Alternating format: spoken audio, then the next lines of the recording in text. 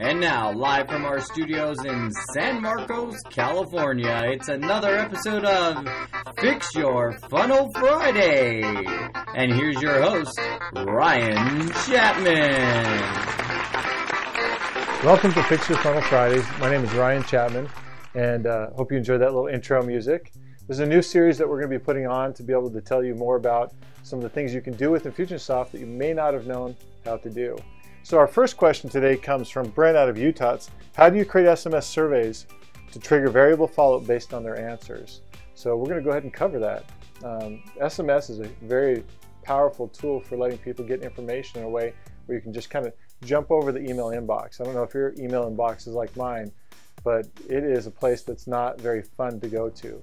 SMS, on the other hand, is a place where we get to usually just converse with people in a friendly and fun way.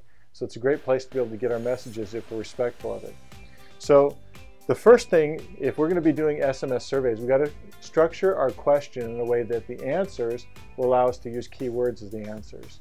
I'm going to go through an example in just a minute after we go through these key points. Next, we need to select smart keywords. What do I mean by smart keywords?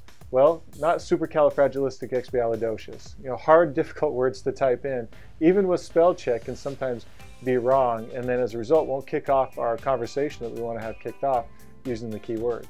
So make sure your keywords are smart. Make them simple for people to type in, easy for them to understand what you've said, and see how it relates back to the question or the answer that you're asking them to respond to. Next, decide what information is critical to collect. So as we're creating our SMS conversations, and if you're not already familiar with Fix Your Funnel automated SMS conversations, it gives you the ability to have this back and forth with the person via SMS in an automated fashion. And so before we get going too far, we want to decide what information do we want to collect. The survey in the first place is a really great way to engage somebody on SMS because it lets them start with not giving information, but rather giving answers to questions that are relevant to them. Allows you to then also be able to take that information that they gave you and give them information that's relevant to them versus giving them everything and have them sort out what's important. So this is really, it's good for them as well as it is for you. So decide what information you want to collect. Now if we're going to be emailing a campaign, which was kind of implied in the question here by follow-up, generally speaking in Infusionsoft we think about email with follow-up. So if we're going to be sending follow-up emails, we need to gather the email at some point. So we need to decide if that's all we want, or if we'd like to ask for their first name, or is there an open-ended question we want to ask that continues the conversation of their survey answer.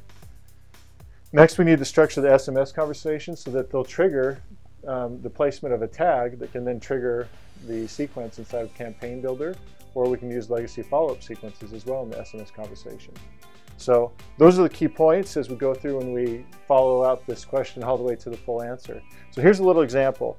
This came from a member of our staff that's actually working on helping people with the relationship area, kind of a life coach type thing. And so the question was, where do you need more support? So that's a survey question, but we wouldn't give the question by itself if we're using SMS. We want to kind of direct people towards some key words.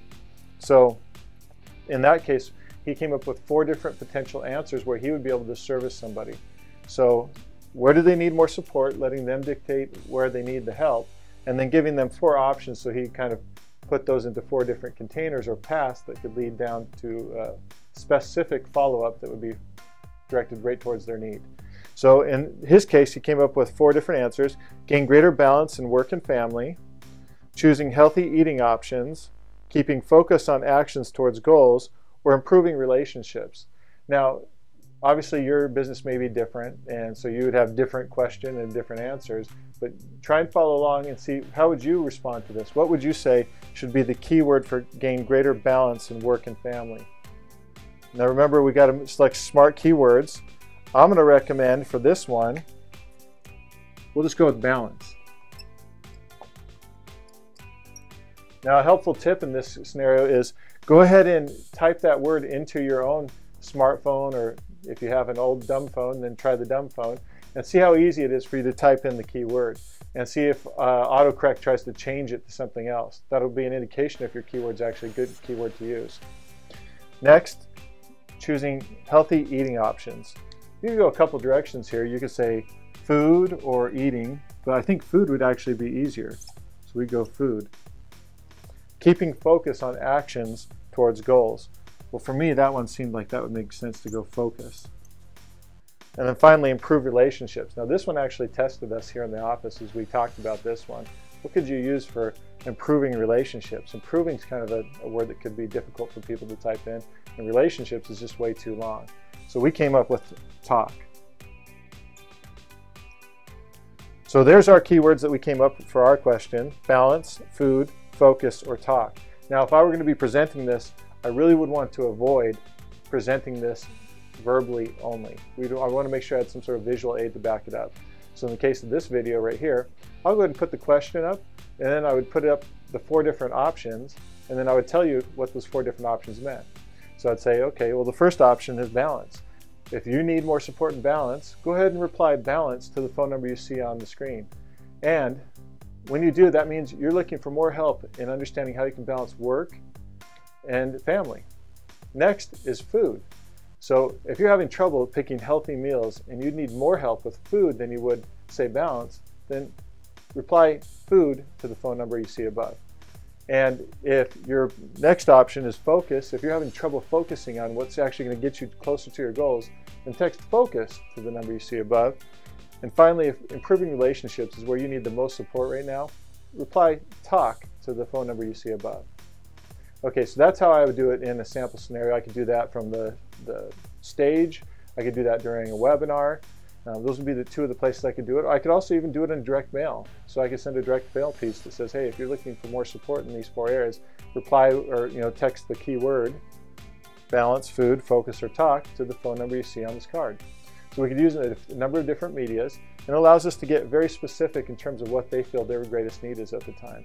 And when you talk to people more specific to what they need, then you get greater results. Now, if you'd like to get a video that goes in depth on how we would do the implementation actually in Infusionsoft as well as FixYourFunnel, then go ahead and text the word IN to the phone number on the screen. I made it real simple for you, IN, if you'd like to get the next video that shows you more in depth how to do this inside of Infusionsoft and as well as FixYourFunnel. So just go ahead and text that to the number on the screen now if you'd like to get that video, and I'll send it straight to your phone. I'm not going to ask you for your email or your name or anything like that. I'm just going to send it straight to you, and you can watch that video right on your phone, and it'll show you how you can use or actually build out what I just showed you inside of FixYourFunnel and Infusionsoft.